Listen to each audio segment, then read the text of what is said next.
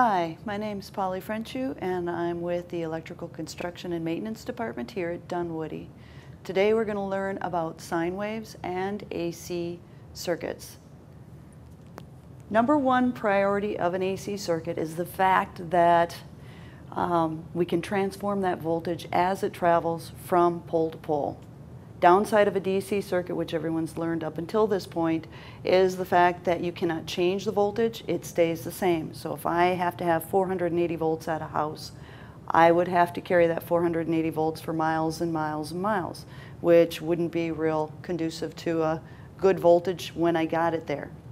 So we changed to AC. Thomas Edison discovered the fact of AC back in the 1800s and produced the first power plant back in 1883 in New York City.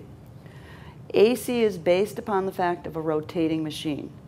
The number one reason why we want to use AC voltage is the fact that we can transform that voltage. So that 480 volts I need at my building, I can actually run 10,000 volts all the way up until I get to that building. All right, so the greatest advantage of AC is that transformation.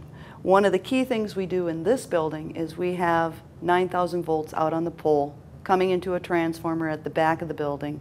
From that transformer, we transform down to 480 volts. That 480 volts is used for all our air conditioning equipment, all our heating and air conditioning. It can be used for our motors in the motors lab. And then we bring it down again to 277 to feed all the lighting in the building.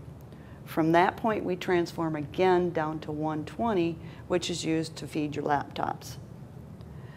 So that is the reason we use that AC voltage in this day and age. It's much quicker, much less expensive, more efficient. I can use smaller wires, so it does well for us out there in the real world. Now the way AC works is that it is actually based upon the fact of rotating machines. So I have a basic single alternator here, and what it shows me is we've so far learned about magnetism. So you have your north pole, your south pole. Between these magnets are flux lines. As those flux lines flow from north to south and we move a coil of wire through it or a single wire through that, we cut those lines of flux. By cutting those lines of flux, we are actually creating a sine wave. Sine wave is the main waveform of AC current. Now, alternating current, or AC, is the fact that we have one waveform that's going to be in a positive and then it's going to alternate into that negative direction. How it all works is you actually have, if I can get this open, is you actually have a trig triangle here. And based on trig, we have a 0, a 90, 180 degrees, 270 degrees, and back up to 0 or 360 degrees.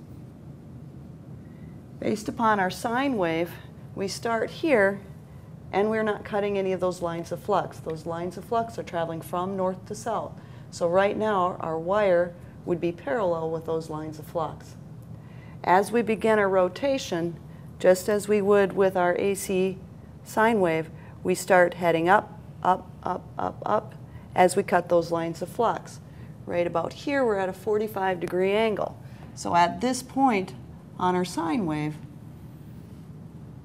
we'd be sitting at about a 45-degree angle, or right about there at our sine wave. As we continue to cut those lines of flux, head up, head up, head up, head up, head up, we eventually hit that 90-degree mark. As we hit that 90-degree mark, as you can see, we are cutting every single line of flux. Therefore, at 90 degrees, my voltage is at its maximum or peak point. As we continue back through, this is continually rotating. So as it is rotating through, it's going to keep rotating, rotating, rotating until it hits that 0 mark again. And when it hits that 0 mark, we are no longer cutting any lines of flux, so therefore we are not able to induce any voltage. As we continue to flow through, now we're going into the negative spectrum, or cutting lines of flux. So now we've begun to alternate and go into a negative polarity. So as we head back down from 180, continue down through up to 270, once again we are cutting all those lines of flux as they are perpendicular to it. And as they cut those lines of flux, we are now in a negative peak on my sine wave. As we continue rotating through, we come back through, cutting lines and cutting fewer and fewer and fewer flux lines until we get to that 0 point. When we hit that 0 point, we are no longer cutting any lines of flux, and we are no longer creating any voltage or inducing a voltage. That is the basics of a sine wave and that alternation that occurs. So for instance, if I was to look at this and do a little better circle here, I would know that as I'm going to mark these points, being 1, 2, 3, 4, and 5.